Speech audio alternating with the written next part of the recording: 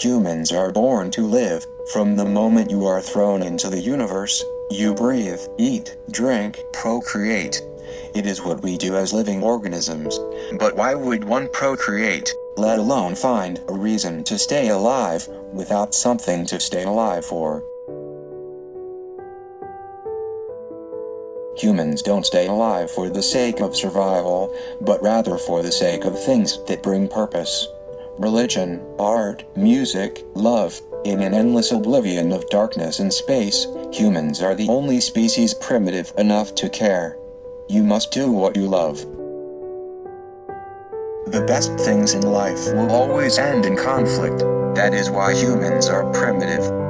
Fuck this planet. It is a piece of shit, seriously.